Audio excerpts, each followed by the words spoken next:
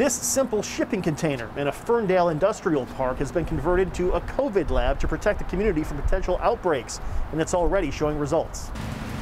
Typically, scientists at Exact Scientific Services look for contaminants in the food you eat. These days, they're examining what comes out the other end. We started just naturally thinking about what we could do for our own communities and for our own families. Molecular biologist Casey Schlenker started examining wastewater in Whatcom County for signs of COVID-19, and he had no trouble finding it. In fact, he was detecting it before people even started showing symptoms. How early are you able to catch an outbreak before you actually see it? The consensus that we see in the scientific literature tells us to expect it to be about a week.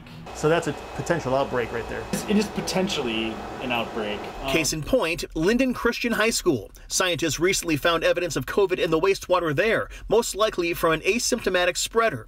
They alerted the school, which suspended activities for a short time, avoiding a full-on outbreak in real time. Unless people are going in and getting tested every day, this is really the only way that we can do a community-wide test to see who's asymptomatic out there and how they're influencing the community. CEO Kent Ostra says what we flushed down the toilet could now become one of the most valuable weapons in our fight against coronavirus. God forbid that we have a big outbreak, but we feel if we saw a big outbreak, we could get an early signal to say, oh, this is coming.